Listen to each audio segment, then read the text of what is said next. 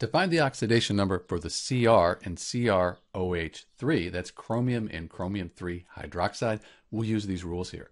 So first off, there's no negative or positive sign after our chromium-3 hydroxide. So it's a neutral compound. All these oxidation numbers, they're going to add up to 0. So there's two ways to do this. The first way is to look at this hydroxide ion here, OH.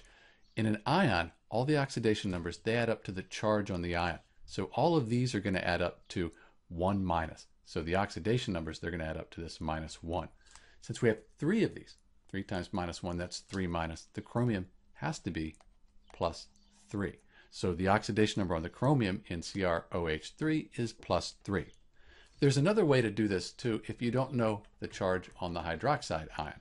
So we have our neutral compound here, and we don't know the chromium, call that X. Oxygen is -2 in almost all circumstances. Hydrogen, because it's bonded to oxygen, which is a nonmetal, it's going to be +1. So now I just set an equation up. X plus, we have -1 and +1, so that's -1 times 3 is -3. That equals 0. So we'll add 3 to each side to get X by itself. X will equal +3. And that's what we found before using the other method.